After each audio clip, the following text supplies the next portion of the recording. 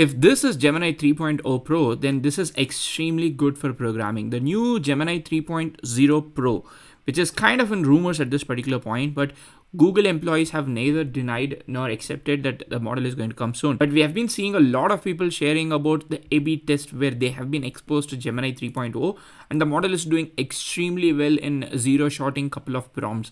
And in this video, I wanted to highlight a few things that I just came across, and it is quite stunning, to be honest, like whether it is trying to simulate the entire Windows operating system. This Twitter user had shared that for a very simple prompt, Gemini 3.0 Pro has completely zero-shotted this Windows simulation. So you can see here it is booting, it's calling itself AutoOS. You have got a notepad, you can edit, and then you can do a bunch of things. You have got games, you can write, you can do all those things. And it is not just like Windows operating system, but it also is good at creating simulations like this. Right side that you have got here is GPT-5 Pro, and the left hand side that you have got here is Gemini 3.0 Pro, and you can see how good Gemini is with the simulations, the animations, and the ease of it. The other interesting thing that we've been seeing online is that Gemini 3.0 Pro has been particularly very good with creating SVGs. So this could be a model specifically trained for programming. So that could be the reason why the model has got a really good creative sense with the designing, and also it is very good with designing SVGs.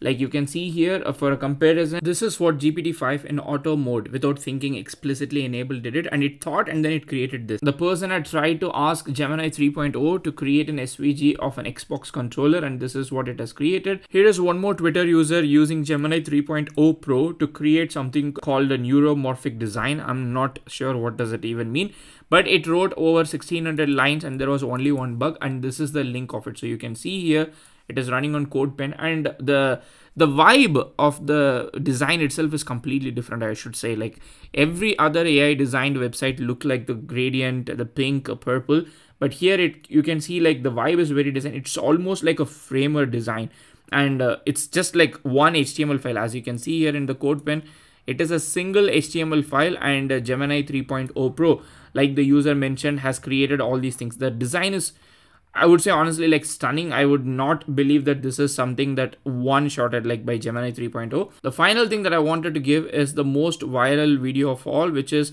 Gemini 3.0 one-shotting or zero-shotting, whatever you would like to call it, a simple Mac OS system. So you can see here, it's got the Mac OS vibe here. You've got like Safari here, and you can see it opens. Only thing is, I think if you click it doesn't necessarily show the Safari. So I can this is running on CodePen. You can go see here. So you've got a Finder, you can close the Finder, you can open a browser. It doesn't load anything other than Wikipedia as far as I know, and you've got a terminal, and you can just go here and then say who am I, and then it is going to say guest.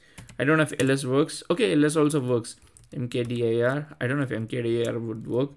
1lc. Okay, it doesn't work with mkdir, but you can see it's got ls. Let's do cd desktop, and yeah, cd also doesn't work. So most of the things, it's obviously it's simple HTML file, but you can see that it is doing a pretty good job of showing what it is. There is like a paint window, and you can just go paint something. I can say one little, okay, little coda. Yep, it's doing a pretty good job. And just to give you a comparison, I did the same prompt with Gemini 2.5 Pro, and this is what I got. See, honestly, Gemini 2.5 Pro is also not bad. As you can see here, it has got the terminal and it has got the files. You can just go write whatever you want. I love Mr. Little Coder, and you have got the browser, Explorer. You have got a simple browser. You have got settings. And in fact, it's got a music that I can just play. I've unmuted the tab, so you can. It's crazy, isn't it? It's crazy to the fact that this is 2.5 Pro, and like everybody's raving about 3.0 Pro. And I am pretty sure 3.0 Pro, if it is real, it is going to be stunning. But this also brings to the point where we don't necessarily explore the current model very well, and we are always seeking the next model. And I am happy whenever there is a new model, because I can make a new video.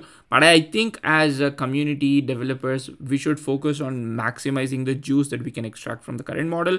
But anyways, we're looking forward to Gemini 3.0 Pro.